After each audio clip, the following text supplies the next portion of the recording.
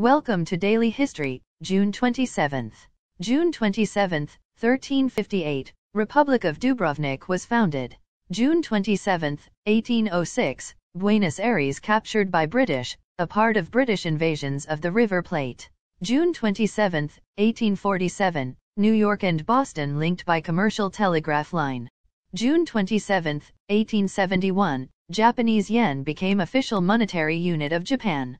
June 27, 1898, Canadian-American adventurer Joshua Slocum became first man to sail solo around the globe. June 27, 1923, Captain Lowell H. Smith and Lieutenant John P. Richter performed the first ever aerial refueling in a DH-4B biplane. June 27, 1929, first public demo of color TV, performed by Bell Laboratories in NYC.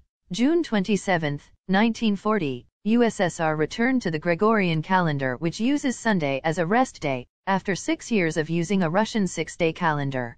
June 27, 1954, first industrial atomic power plant was opened at Obninsk near Moscow in Russia.